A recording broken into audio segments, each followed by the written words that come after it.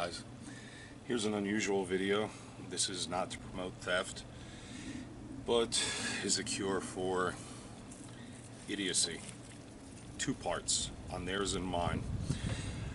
I needed a new pair of boots, so I bought a new pair of boots. I tried on the right one. This is the left boot, and I threw it back in the box. I had quite a few things in my order, so I was a little distracted.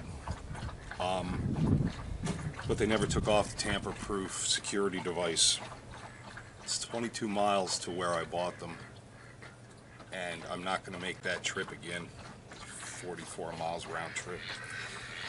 So what I'm going to try is, now this is an ink-filled one, and geez, I don't want to spray red and yellow ink all over my new boots.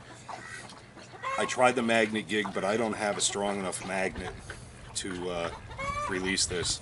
And I've also seen that you can melt this plastic piece off the back, but obviously that's going to damage the boot.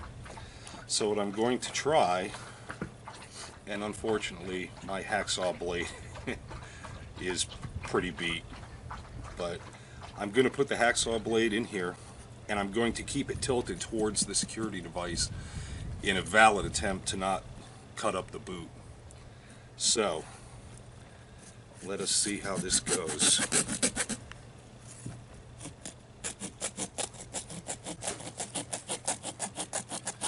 You can't help, Kato. Get out of there.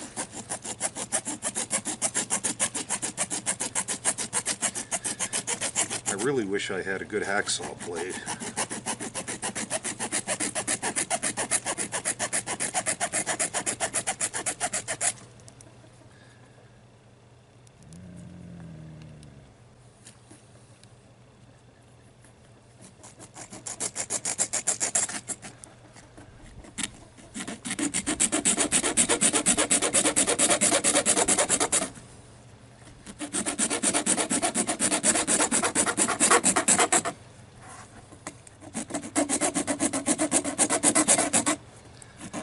Unbelievable, this pin is so tiny. I really thought it would cut right through.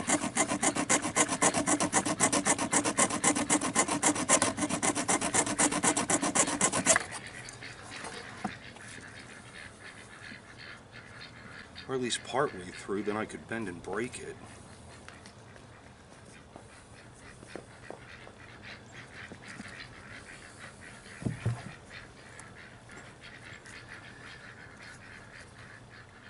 Good grief. Let's try the other side of the blade.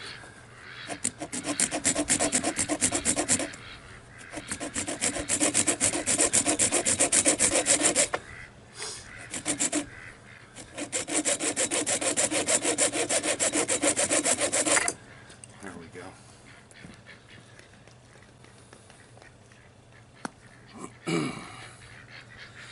Yeah, look, I don't know if you can see how thin that pin is, but it must be tungsten or something crazy, stainless maybe. But anyway,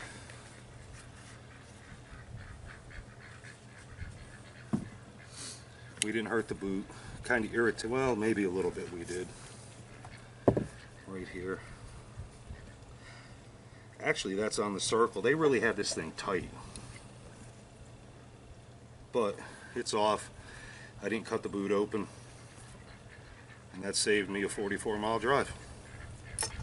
And I bet if I'd have had a good hacksaw blade, that would have been done in no time. So hopefully this will help somebody, or at least you can laugh at me. Y'all have a good day. Talk soon.